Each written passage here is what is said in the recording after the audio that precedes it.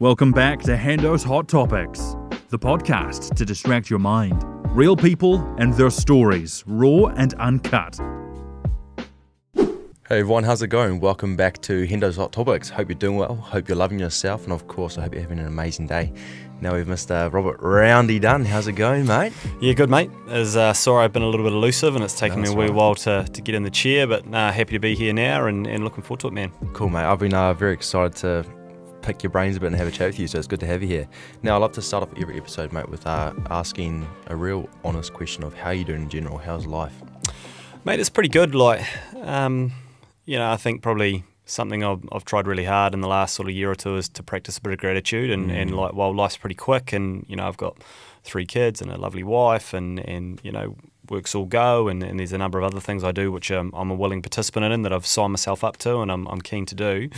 Sometimes the weeks go pretty quick and I try to make sure every now and again just take a breath and appreciate that, actually life is pretty good and I feel really lucky to have 3 healthy kids, a beautiful wife, and I take their cricket team and their rugby team and they're all going really, really well and I'm fortunate to live in the Bay of Plenty and come to Auckland when I need to for work and I'm pretty lucky, I'm busy, but who isn't, to be honest, and every time there's a gap in the schedule, I seem to find a way to fill it. So I think part of that is I normally fill it with things I enjoy doing, but I think it's always important just to, reflect a little bit and say, geez, we can moan about the weather and we can moan about all sorts of things but actually, I'm very fortunate, I think, myself to be pretty lucky and be in a job I love doing as well. You love that, mate.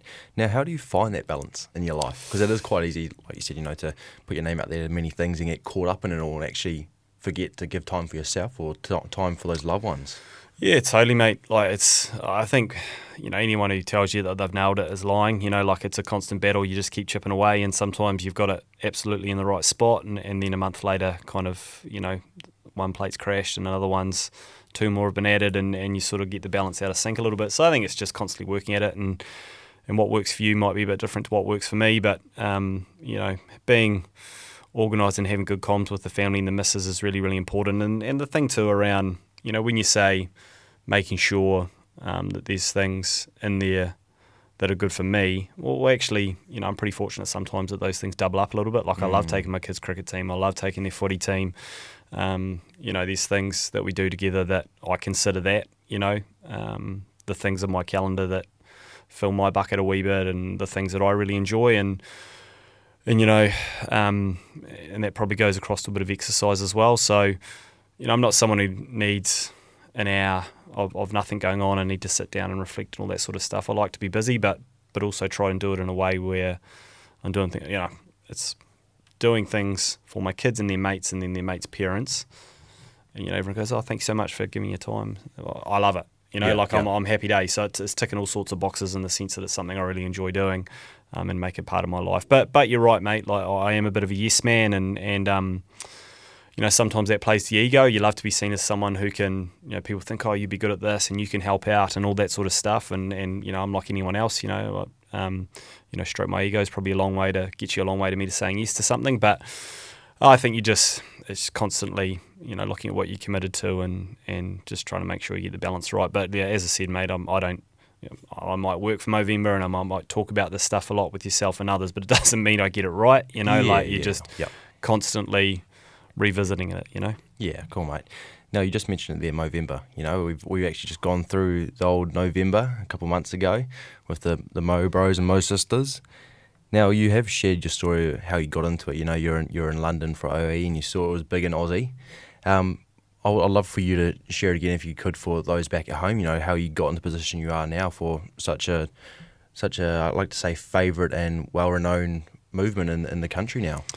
Yeah, man. Yeah, look, it's like so many things in life. Like it certainly was a non-traditional way to get into what my current job is, and I was like any good young Kiwi, pre-COVID, long time pre-COVID at my age, but I was just enjoying myself. I was travelling overseas. I was having a great time with mates. I didn't have really, even though I probably thought I was busy, I didn't have a care in the world really. I was just overseas having a good time and just happened to meet the Australian guys who started it, and it was starting to get sort of organically a bit of support in the UK, and they came over to the UK and just wanted to get it going there. And we're talking, this is early days, really grassroots, really volunteer, just everyone pitching in their time. And I didn't support the organisation then because I was particularly driven by the cause or anything like that. It was just, this sounds really cool. Men's health it wasn't a thing. There's just absolutely no formalised organisation supporting men. So I thought, well, this is a heap of fun. This is, while I'm having a lot of fun, I can support a great cause. And all I really did was rally the expat community that was living in London, and actually sort of, even though I probably didn't really realise it at the time, the penny dropped a little bit around, that I really enjoyed providing platforms and settings and occasions and events that were predominantly fun as a Trojan horse, that were just good fun, everyone getting together, enjoying each other's company, but actually you can slip those messages, those men's health messages and interventions sort of through the back door for blokes, and that was kind of sort of the early iterations of that, and albeit I didn't know it at the time, and then MOvember continued to grow throughout the world and in New Zealand, and later on the boys asked me if I'd like to come into a more formal role of looking after MOvember New Zealand. I was still travelling a little bit, so it took a wee while for the stars to align, but a couple of years later they did, and I started running MOvember New Zealand, and that's sort of the short version, but it's sort of that so often that story, it probably my best, strength has just always been, I just know a lot of people. I have a good network of people just because I'm social and I love to go out and about and do different things and be involved in different settings, and that perhaps created some opportunities for me. So, and one I've really enjoyed and have become extremely passionate about over the last sort of 10 or 11 years. MOvember New Zealand is its own thing, but I'm. It feels like my thing sometimes, but it absolutely isn't. It's the reality is it's the result of, in any given year, 10 or 11 or 12,000 people growing a moustache and supporting MOvember and sort of creating this big community of people in any given year. So I just feel it's awesome to kind of try and be the person that kind of facilitates all that and drives that group of people, and hopes that most of the time they're out there having a good time, but also thinking about their health, thinking about their mates' health and colleagues and anyone else they're kicking around with. Yeah. Now, is your personal life, mate, is there something that's happened with you personally that gives you that push and drive to keep on pushing it out and pushing out those key messages and tools, especially with men's mental health? Like, what is it that keeps your fire burning? Yeah, man, I unlike a lot of people who support MOvember, I don't have a massive personal story or incidents or a family member or a friend or whatever it may be that sort of has driven me into this role or drives me every day. There's, certainly, unfortunately, as you know and as we all know, really, you're never too far away from some sort of men's health issue, whether it be men's cancers or male mental health and suicide. But probably actually where I've taken real motivation in my role, and maybe what's kept me in the role for a long time, is I say this before, when I first started with MOvember, 10 or 11 or 12 years ago, whatever it was, I wasn't 100% sure that the MOvember campaign that we ran and the moustaches grown and the conversations we were encouraging people to have, how much of a difference that really made. I wasn't sure. Where I thought the real value in what we did was the programs that we funded, because we were basically the only organisation at the time looking at things from a gendered lens, like looking at things for men. There was any number of initiatives out there for females and for children and for famine and for things for Africa and all different sorts of initiatives, all great initiatives. There's actually really nothing focused for men, and there's all sorts of reasons why that was. So I thought the fact that we were in there having a crack and trying to do things specifically for men with a gendered lens was pretty cool. And I still think that, but actually after being involved with MOvember, year after year after year, and just slowly over time meeting more and more people like yourself, people, common people that we know together, and all sorts of other people, and they over time get to know you, trust you, understand what MOvember's all about, and they share their story or the story of others. The campaign itself and the conversations had and behaviours changed during the course of MOvember over the years is the best program we run by 100 million miles, and that is just, time and time again, people sharing their story and the effect it's had on them. So it took a wee while for that, for me to really be motivated by that and really realise that was the way. And like I'm sick of moustaches come December, man. 100% sick of them. And you just so need to missus. Totally, yeah, Mrs. sick of them. Well, she's sick of them all year. But there's but the point being, of course, like it's all encompassing there for a wee while, and come December and January and stuff, I just need a break. I need to chill out a little bit and stuff. But then you pick yourself up off the ground again, and it's because of it's quite a big thing for, you'll know this, it's quite a big thing for people to share their story or their motivation or confide in you or for you to be a trusted person. Like it's I'm pretty happy-go-lucky fella, and when I'm out and about, love a joke and stuff, and love a yarn and all the hard case things in life like a lot of blokes do. So when someone steps into a space and is prepared to share something a bit emotional or something that can be quite confronting for them, it comes with a bit of responsibility, like you're sort of like, wow, that's pretty cool. And so for MOvember to be the platform for people to be able to do that is quite motivating in itself. So that's probably what's been able to keep me going year after year. And then there's all the different things you fund and all the different organisations you get to, and individuals you get to have a relationship with is pretty cool. So yeah, well, I think the cool thing is, especially from a young bloke looking onto it, is when November comes around, it becomes a safe space for blokes and females, but even for those who can't grow a bushy mow or whatever it may be, they're finding their own ways to still push that message and fundraise the money for the good, which is really cool to see, because you see a lot of movements or foundations or fundraisers, and everyone follows the rules, the steps by steps, but everyone still finds their way to come together and push the same messages and just have a good time. But like I said at the start, it's a safe space. Totally, mate. I think too, over time as we've matured, it's really grown into that, and I get a little bit frustrated sometimes when a lot of the stuff that gets coverage in the media or just dominates conversation is around all the bad stuff, around suicide statistics, or the latest story we've heard about someone who tragically might have taken their own life, or we've lost someone to cancer. We hear about the health system being overrun and we can't help anyone, and elements of that are true, and there certainly is room to talk about that sort of stuff. But what frustrates me a little bit is underneath all that, and maybe you see a bit of this, there is a whole lot of good stuff going on, like heaps and heaps and heaps of good stuff, whether it be formal interventions that are out there trying to help people in their community, whether it's just good soldiers out there trying to help their mates and others, whether it's podcasts like this, there's just a whole bunch of people out there having a crack. So that's really motivating, and at different times that stuff doesn't come to the surface. Unfortunately, that stuff's not talked about enough. It's all the bad stuff that goes to the top of the tree. And people always say to me, "Oh, it's so good you guys fund mental health initiatives and suicide initiatives now." Well, it's what we always have. As long as I've worked at MOvember, we always have. It's just in terms of acknowledgement of it as an issue, and the ability to want to do something about it has significantly changed. So like, how good's that?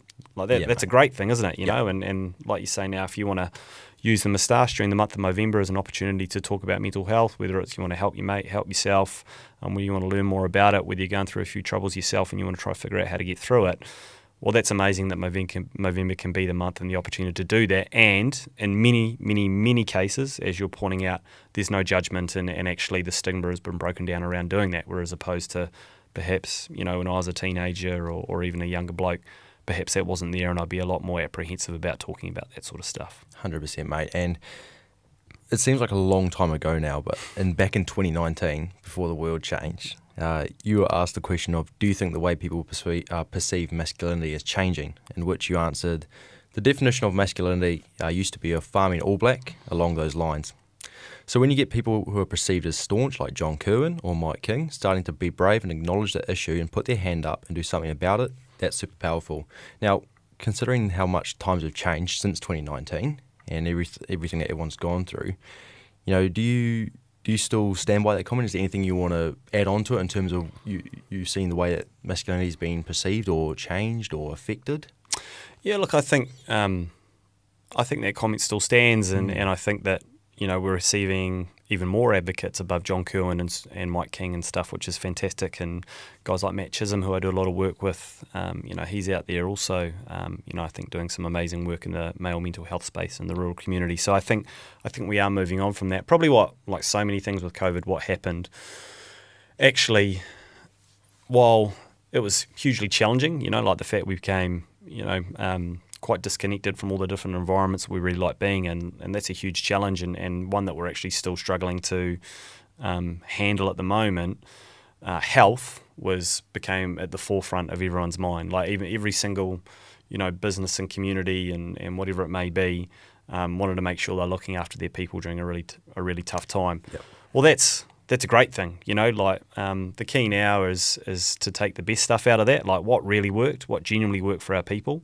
And maybe the stuff that didn't, get rid of it, because now we live in an environment where people are perhaps not going back into the workplace as much as they did. They're not congregating as much as they used to. They're not having those water cooler conversations like they used to in between their work conversations, and sometimes that's a bit unhealthy, and we're losing our ability to connect with people. So there's the downside of it as well, where actually it's awesome giving someone flexibility so they can drop the kids at work and don't necessarily have to be in the office 8 till 6 every day.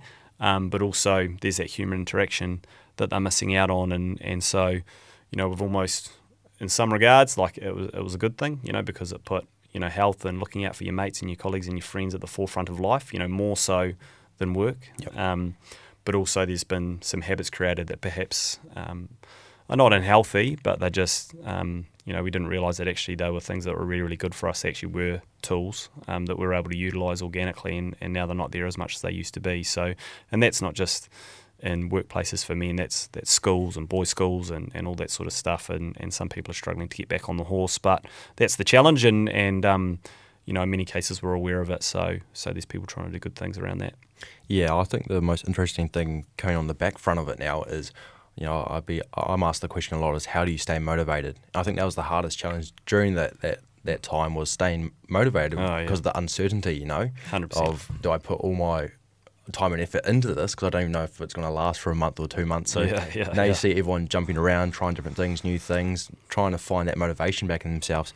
You said at the start, what you're trying to really focus on now is gratitude. When you get some time reflecting on your day, reflecting on what's going on around you, what does that look like for you? Because a lot of people, I know they try and they find out it's easier said than done. Yeah, so totally. When you reflect on your day, what does that look like for you? Totally, mate. And I think it's what works for me might not work for you, but there's always something on the horizon. Like there's always something you're trying to work towards, and and then you achieve something and there's something else on the horizon you're always working towards. So it can be big things, 100%. If you achieve something in life that, it might be a new job, it might be a relationship thing, it might be a financial thing, or, go out for dinner, get the babysitter, at my age, mate, get the babysitter in and go out for dinner. And I'm not even that great at that, I'm still got to work on stuff like that. But I think probably the place where I've tried to do it the most, is just more the little things. So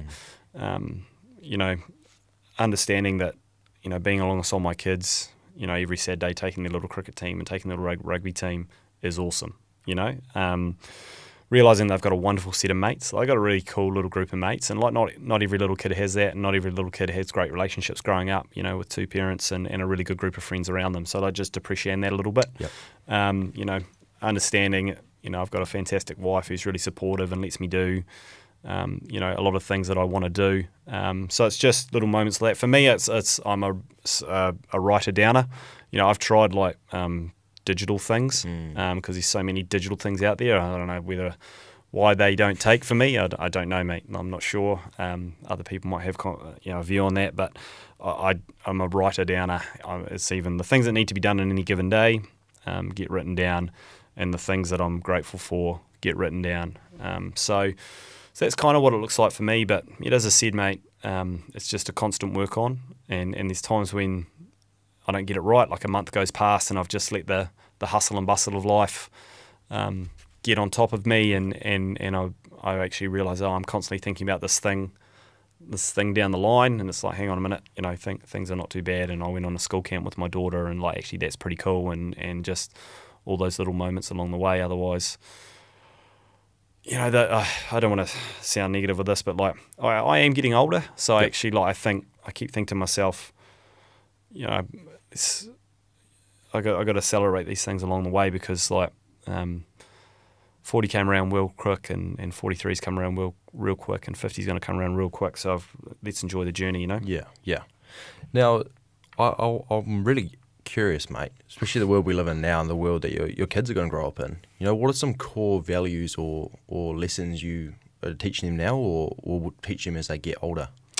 Yeah, mate, I suppose in some regards, you know, kids are a product of their environment, and you're the biggest part of their environment. So at times they're going to perhaps mirror the things and that me and my wife are into, but a bit of a non-negotiable for us is team sport. Like it's just something that gave me pretty much everything, really, to be honest. Like I wouldn't call myself a particularly intelligent person. I wouldn't say that I've got a set of skills that are really specific. You know, certainly you wouldn't want me doing your accounts or anything, mate, or you know, all that sort of stuff, or you know, representing your court, or any of those really specific skills in life. But like whatever skills I do have come from being involved in team environments and working with a group of people to a common goal, and really enjoying that. So I want my boys to have that, and I want Evie, my daughter, to have that. So I really encourage them to be involved in those types of environments. It means that they are not so individualistic. You know, like it's important to have self-confidence and be working on yourself all the time, and have goals and actually be a little bit driven, like 100%. But also I want to be able to do that within a group setting. I want them to be able to communicate with and work together with people like themselves, but people are not like themselves as well. Make them realise that we don't all see eye to eye, but we can actually get stuff done if we have you know, a good rapport and a respectful and a good relationship. And like that is, I'm not even saying all that stuff because that's who I was, but that's what I want them to be. So we get them into those environments, and I think it's probably the best thing that we can do for our kids. And then, you know, I heard a smart man say once, which has always stuck with me. It's funny how some things stick with you and some things don't. But around, you know, he was quite a wealthy guy. He was a very successful guy, and he just said, you know, what's the best thing can you do for your kids? And he was to say, just give them time. You know, and he's a really busy guy, really successful guy, does all sorts of stuff, but it's like, the context was around, he's a wealthy guy. How do you make sure that his kids don't have a silver spoon and all that sort of stuff? And this is just one example, but you just said spend time with them and try and, you know, put the values into them that you think are going to help, and you can only do that by doing it yourself and spending time with them. And I thought, oh, that's good stuff. So we just, you know, try and make sure that, you know, that I do spend time with my kids, and I don't nail that all the time, but try hard to, and you know, realise that, you know, we put a lot of things in the world on. We want schools to do this, and we, you know, like this is the job of a school. Like God, half the time I reckon schools are meant to, you know, show kids how to make their lunch, drive a car. Like they're just, actually their job is just to get them reading and writing. You know, predominantly, and of course there's all these other things that go with it, but that's their job. You know, like a lot of the other things that happens to our kids are a result of us. You know, so you know, that's just. You know, I don't think, doesn't matter what the world's like, I don't think that stuff changes over from generation to generation, you know? Yeah, I love that, mate. And revisiting what you said about your surroundings and who you surround yourself by, you know, it is really easy to think, oh, you know, this is just me being me because, you know, I'm my own person, but you do become your surroundings, you know. You hear people say all the time is, show me your 5 best friends and I'll show you your next 5 years. Yeah. And you don't realise that until you meet a bad batch of friends, and you're like, wow. Oh, totally. And like, you know, unfortunately, you know, a lot of influencers these days are coming to people through chat groups and online groups and digital stuff. And you're like, that is, there's no getting away from that. That's how people are consuming things these days. But also I think, you know, it's literally on the website. It's something we really champion, is like spend time with people to make you feel good. And like, kind of like you said before, we say things, oh, that sounds quite easy. I enjoy Hendo's company, you know, Carlos, all these people that we know mutually, Jay, etc. You know, spend time with people to make you feel good. Well, it's actually quite hard. Like sometimes people have to be quite ruthless with that. Like if you've got people in your life who perhaps are not helping you go in the direction that you want to go, and are causing behaviours you're not happy about, it's quite hard to cut them off. Or even not even cut them off, but just minimise the time you spend with them, you know. So it's actually quite hard. So that's a big thing, I think, is like actually being pretty ruthless with who you spend all your time with and who you give your energy to. And if, you know, if someone's, you know, if you're actually unhappy around someone and you're around them a lot, it's probably not a good thing, you know. Yeah, you have to be, you know, a lot of people don't like the word, but be selfish for yourself sometimes. Oh, totally. And yeah, it is really hard. I'm actually going through it. It's funny you say that, going through it at the moment. You know, I've had childhood mates. I've been mates with since started primary school, and we get into that age now where, you know, I enjoy their company, but it gets a bit too much now. You don't want to come across like a douche saying, no, bro, get out of my life. But yeah, minimising your time, that's the exact way to say it, mate. It's being quite just cautious of your surroundings and how your surroundings are making you feel. Yeah, I think so. And as I said, it's all easier said than done. But and you got to be really honest with the people in your life around why that's the case, and that's really hard. But you know, the reality is you want to be in.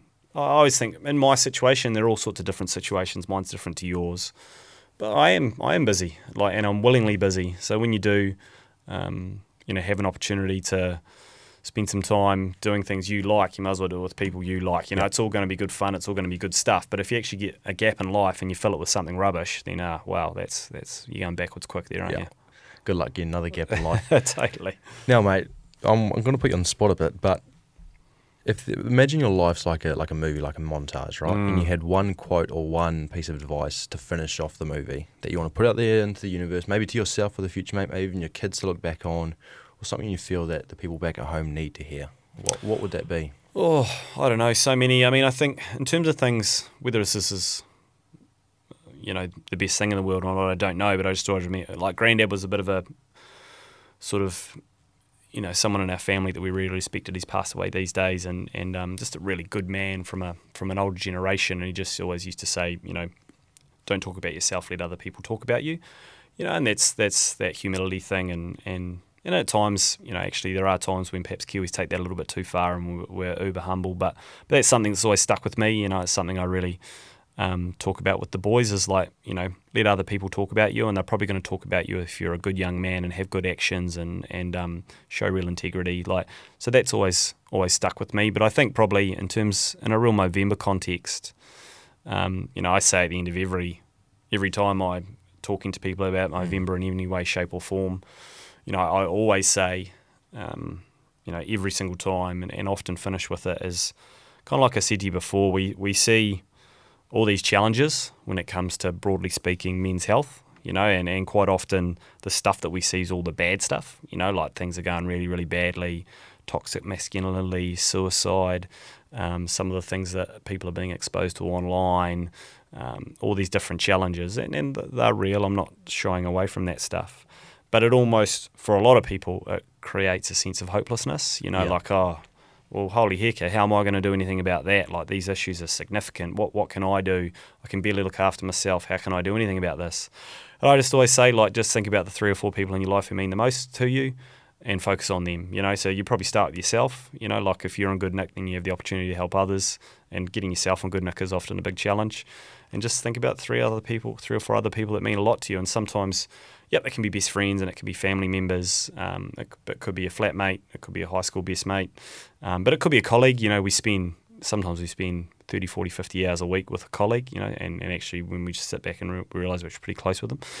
So just think about those people. And if we all did that en masse, like if we all sort of adopted that philosophy and all looked out for each other, for the people that we actually spend a lot of time with, then we're winning. Then I think we do move the dial. And I actually think that's happening. Like, I genuinely do think that's happening. So I think we are in many cases, and sometimes it's intangible, I think we are really moving forward in that space. So that's the message I say to people around MOvember, is like, you know, just give a shit about the people that really mean something to you. And you know, I was, you know, sometimes I don't practice what I preach a little bit, and I try hard to, but like, there are so many blokes, you know, particularly at my age and stage, you know, groomsmen and best men at your wedding that you haven't talked to for 3 months, 6 months, 12 months, or, you know, though in theory, you know, you gave those guys the big job at your wedding, then they mean a bit to you. So just make sure you're connected with them. And I think if we all did that en masse, then we are winning. So as I said, it's that layer down. We're doing all the right things, but we've just got to sort of create that hope around it. Beautiful, mate. What a wicked way to wrap it up, mate. Thank you for your time, Roundy, especially in the beautiful Auckland. Yeah, man, the 09, yeah, man. Yeah, mate. Thank you for your time. Really appreciate you coming on. No worries, mate. Like, as I said, appreciate what you're doing here. Like, you sort of, you're out there having a crack, and actually, there is a lot of people doing good stuff like you are. So if we all keep sort of staying the course, then I think we absolutely are making a difference. So good on you, brother, for having a go. Cheers, bro. Thank you. No worries. As always, guys, do what makes you happy, do what you know is right, and do what you need to do for you. Love you very much, love yourself, and I'll see you next week. See you later.